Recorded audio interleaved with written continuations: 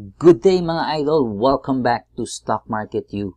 Pag-uusapan natin ngayon yung IPO ni ALL Day, no? Para lang merong twist, pag-uusapan natin yung psychology behind ALL Day's IPO. Why it has the potential to be a hot stock. But before that, pag-usapan muna natin yung basic details, no? Important details ng ALL Day. So, I think halos lahat familiar naman na dito. Sa ticker symbol niya is ALLDY. So, tinanggal lang yung A para ALL Day. Tentative listing date, November 3, 2021. That's Wednesday.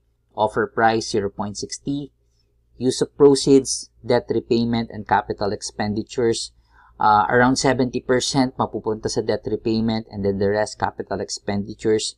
Ito, parang pangit lang pakinggan yung debt repayment. Pero, if you deep dive, no, ang purpose ng debt repayment nila para makatipid sila sa interest expense, which is around 200 million pesos per year, which is makakapag-add na rin yun sa capital expenditures nila kapag mag-expand na si ALL Day. Okay? Market cap is 13 billion pesos. Net income as of, for the first half of 2021 is 179 million.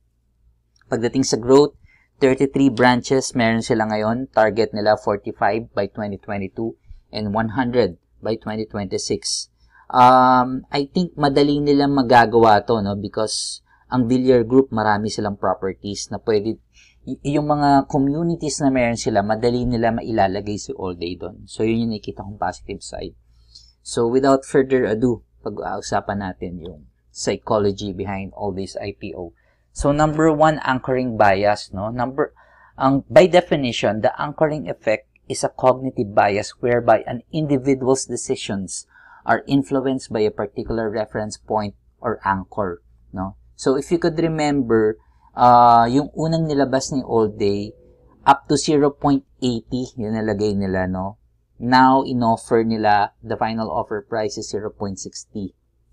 So, for example, no, na parang ganyan din yung scenario, sa department store, ito madalas nyo itong nakikita, di ba? May mga, kunyari, an item na before, let's say, 400 pesos, now 290 na lang. So, naka-anchor ka dun sa 400 pesos na nakalagay, na in-slash nila na makikita mo, uy, nagmura, 290 na lang. O kaya naman, minsan 50% sale, 80% sale.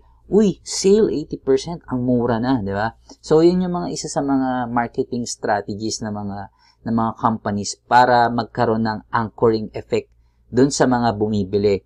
Pero at the end of the day, yung mga ganong discounted items na yun, still meron pa rin silang net profit dun. So, ganun din dito kay ALL Day. From 0.80, nagmukhang mura siya, no, nung binaba nila sa 0.60. Kung tatanungin mong isang analyst o kaya mga fund managers, hindi mura yan, yung valuation ni ALL Day, hindi mura, no? Pero since social science pinag-usapan natin, psychology, karamihan sa mga traders, investors na titingin dito, magmumukhang mura siya. Okay? So, number two, scarcity principle. So, by definition, in social psychology, the scarcity principle refers to the tendency to place a higher value on things that are perceived as rare, while devaluing things that are seen as common or abundant. So, eto si ALL Day. Umpisa pa lang, no, naririnig ko na to sa mga brokers na limited lang yung shares na binigay sa kanila. Therefore, hindi ka makaka-expect, no, parang just to manage your expectation, hindi ka basta-basta makakakuha ng 100% allocation. So, ganun yung ginawa nila. Whether totoo yun or hindi, no, kasi hindi naman ganun kalaki yung shares na in-offer talaga nila. Pero, yung ganong strategy, very good yun, no? Kasi, nagka-create ka ng parang nagka-create ka kasi na mas konti lang to, di ba? Kumbaga, rare to, konti lang yung shares namin, therefore, maraming kukuha nito at mas tataas ang value nito, no? Ang good example dyan, no, si Bitcoin. Yung owner nito, si Satoshi Nakamoto, no? Hindi pa rin makita kung nasa na to si Satoshi Nakamoto. Kinap niya lang si Bitcoin na 21 million. Actually, programmer siya, kayang-kaya niyang gawin ng 210 million to or 2 billion. Pero bakit kinap niya lang at limited yung supply ng Bitcoin? para yung perceived value niya magmukhang rare, no? Pag nagmamine tayo, uy, konti na lang, 'di ba? Parang I think less than 3 million na nga lang yung available na Bitcoin na pwedeng i-mine eh, 'di ba? So yung perceived value ni Bitcoin lalong tumataas dahil doon. Okay? So ganun yung strategy na ginagawa nila sa kay All Day na may dating na scarcity principle. And I think no, nag-release na sila ng mga karamihan sa mga brokers nag-release na ng mga allocation. And yung nakikita kong post, no, karamihan hindi nakakuha, no. So yung effect na yon, no, including sa akin, nakakita ko na parang uy, ang taas ng demand ni All Day, parang halos konti lang nakakuha. So parang yung dating niya sa akin, mas tataas pa to si All Day. Daming demand eh. Parang ganon, 'di ba? Number 3, salespeople that are not under their payroll. So, ito, nakuha ko to kay Sarah Blakely, owner ng Spanx, self-made billionaire sa US. Nung bago pa lang yung products niya, nung nagkaroon siya ng yung meron na siyang, yung Spanx niya, yung products niya, nandun na sa mga different department stores sa US. Every morning, nirarally niya yung product niya sa store managers, no? Explain niya kung bakit niyo kailangang ibenta to, bakit maganda tong product na to, no? And doon na-convince niya yung mga store managers na yun. Yung store managers niya, yung nag-rally mismo ng product na benta sa mga customers, no? And therefore, sila yung parang naging salespeople niya. So, sa ngayon, sa dating ni All Day, napansin ko, ang daming vloggers or media or ibang platforms ang nag-rally kay All Day. So, gumagawa siya ng attention ng ingay. So, yun yung napapansin ko sa kanya. Ito no, ang daming nag-vlog sa kanya. Siyempre, kasama na ako doon. Ito, sinama ko na yung sarili ko. So, etong mga to, yung sales people ng Villar Group, no, ng All Day na hindi naman bayad. Pero, since nirarally namin, nakaka-create ng attention sa maraming tao. Okay. So, number 4, charisma of Miss Camille Villar. So, pagdating sa definition ng charisma, the special quality of personality that enables an individual to attract and gain the confidence of large numbers of people. So, eto, meron pa ako isa, no? Si Napoleon Hill, no? Yung author ng Think, Grow, and Rich. Meron siyang mga sinulat na books din na talks about habits of most likable people. So, marami yung mga yon, yung open-minded, isa na dito, no, yung smile. Isa dun sa maraming habits na yon. So, one of many habits is smile when speaking with others. Ang napansin ko kay Camille Villar, pinanood ko yung mga interviews niya kay CNN, kay Investa, and kay Call. Meron siyang smile, no, charismatic smile na kumbaga innate na yon sa kanya, na parang charismatic yun, na parang in a way na dadala yung ibang investors, traders na gusto mag-invest sa All Day, no?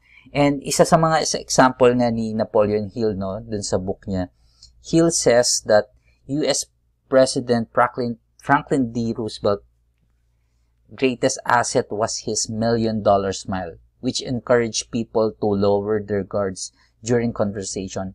And I think Miss Camille Villar has that power. So, although the chairman of All Day still si Mr. Manny Villar, pero the face, no, mararamdaman mo na yun na ang face right now ng All Day is si Miss Camille Villar.